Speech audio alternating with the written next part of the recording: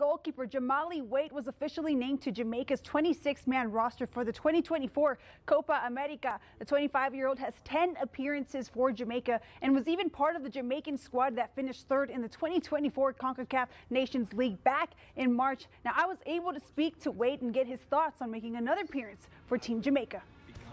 It's a way different tournament, Copa America. You know, you have teams like Brazil, Argentina, all those teams, and you know, I think that Jamaica as a country, we've grown, especially over the past year. So, you know, I think it's going to be tough, but I think we have a lot to look forward to. Well, Waite will have 1 week to train before the team's first match, which will be against Mexico in Houston Saturday, June 22nd.